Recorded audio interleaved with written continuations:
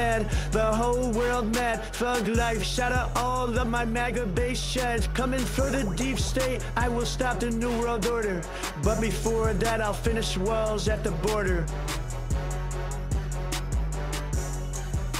It's catchy, right? Yes. Well, Trump's legal battles inspired that rap song. First Day Out, a pro-Trump alter ego called Trump the Don is rapping there. It's #3 on the iTunes hip-hop charts since its release last Friday. And the artist behind the song joins us now. Jessie Friedman, also known as rapper Hi-Rez. Great to see you.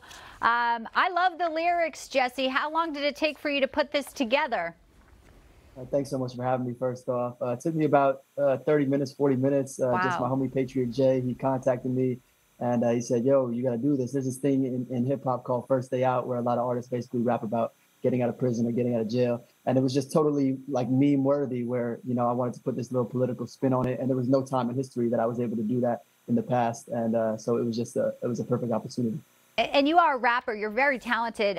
You also have a connection to Trump. You got married at Mar-a-Lago. So tell us about your relationship and why you feel connected to do this and support him. Yeah, so, you know, just like a lot of people, I never really connected with any party.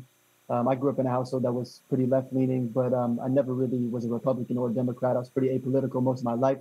And Trump, I feel like, speaks to a lot of the vast majority in the middle, whether it's libertarian or left-leaning or right-leaning. I feel like he speaks to a lot of disenfranchised people that aren't really for, Republicans or necessarily liberals.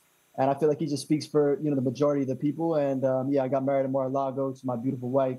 And it just felt like it really topped off the last few years of protesting against mandates and lockdowns.